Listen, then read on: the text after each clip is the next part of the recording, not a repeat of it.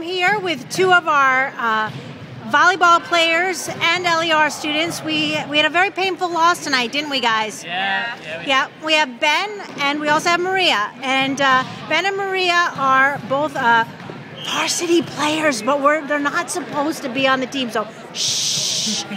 And but anyway, and they are looking for internships and full-time position. Ben is looking for an internship in the summer. Yes, he is. And Maria's looking for an internship now and a full-time position. She's also an advertising major.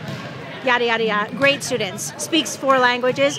Ben is pretty awesome, and some of you met him at the tailgate, et cetera, et cetera. But we're here to talk about volleyball, right? Yes. What happened? How can we do better? Well, first thing we realized that we need to do better is we've got to look like a team so we can play like a team. So we need some type of shirt, something that says SLER or LER on them, something to make us look professional.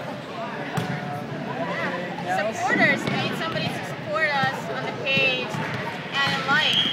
So you need someone to like us and support us and be cheering, right? What do you think about practicing between playing? We need some gym time. Gym time? We need some gym time to get together, learn the basics again, shake the dust off.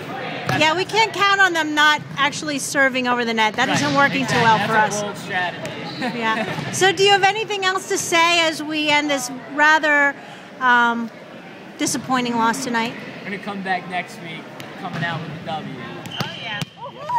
That was dangerous. That's that team that almost, that we know that's the team that kind of hurt. Yeah, they look like they're practicing. Beat is an understatement. Beat us. Well, anyway, thank you guys for sharing these moments. I know it's a tough loss, it's hard, and but you're gonna go home and study, right? Exactly. All right. Thank you.